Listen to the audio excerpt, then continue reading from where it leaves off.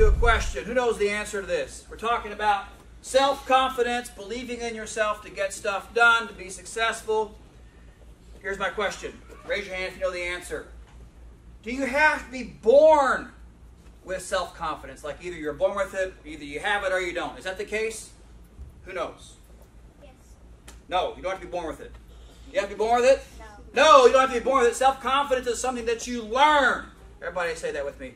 Self-confidence is a learned skill. You can learn it over time. That's the good news, is because sometimes we don't have self-confidence, but you can get there. And so people want to know, well, how? How can I build self-confidence? I gave you some examples last time of kids I've interacted with in my martial arts school who, when they came in, they weren't very self-confident, but then after training in martial arts, they became really confident. So I want to talk about this. I want to give you a lot of reasons on how you guys can build your self-confidence and feel better about yourselves. But I'm going to give you a super important way right now. I'm going to teach you the single most important thing you need to know to build your confidence, all right? And it's this right here. Confidence is built. You can build it on past success. Let's say that together.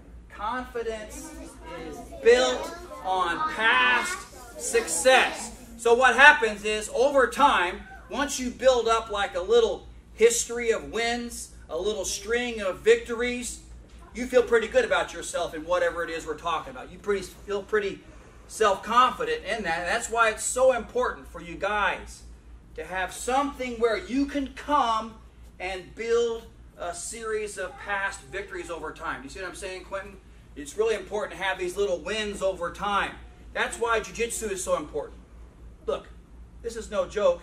Jiu-Jitsu is hard. When you first come in here, do you win every time? No. Jiu-Jitsu is hard. You go with a kid that's been here for a while, what happens? You're losing all the time. But over time, you start winning, getting better and getting better. Now you can, beat that person and then maybe the next person and so on. So that's why martial arts is so good for building self-confidence. You get belts for when you get better. It's just great. Build some muscle, some stamina. It's great for building confidence, and it will carry over into other parts of your life. So my point is that success breeds success. Do you know what I mean? When you have successes, you can feel more confident in yourself. Okay. But here's what people say. Well, but what if I'm not good at anything? I'm not good at, how can I get a series of past wins and get all that if I'm not good at anything right now? But the point here is that you can be good. Everybody raise your hand.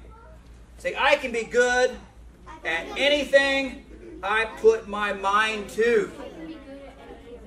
That's the thing, is you got to have confidence in your ability to be good. Let me give you a little example. This is going to sound kind of weird. This is a story. This guy and this woman, they were from Hungary. They were Hungarian, the country Hungary. This is going to sound kind of weird, but they decided they were going to get married and have some kids as an experiment. What they got together, I'm not kidding, it's the true story, they got together and said, what would happen if we got married, had kids, and we raised our kids and really got them good at chess? You know the game chess, right? And so that's what they did.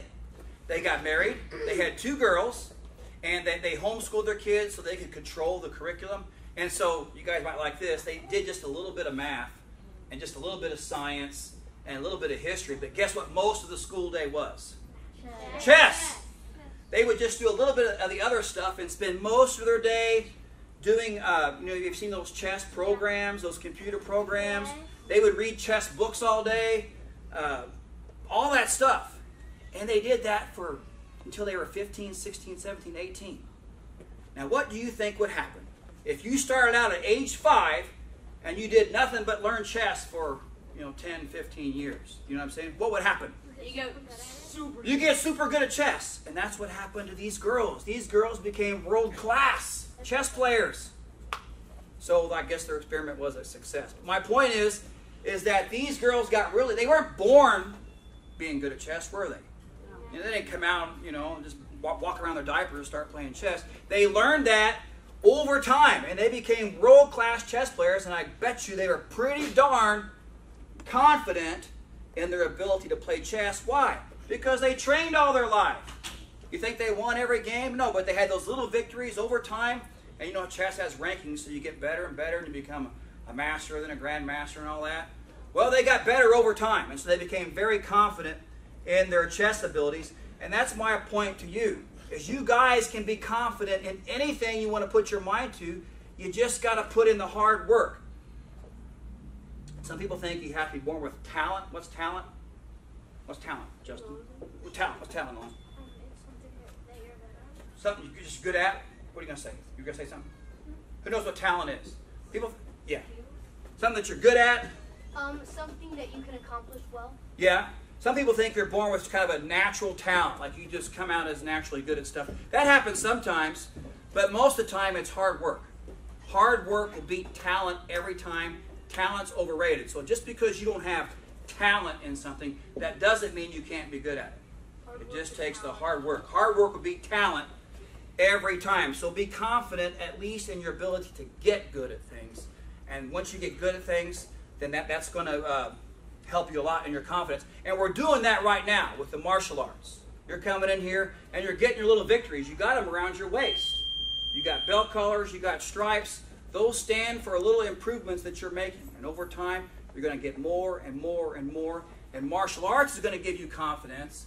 And that's going to carry over into the rest of your lives too. All right, so with that being said, let's line up for advanced class. We're going to pick up that topic where we left off last time. On 3, 1, 2.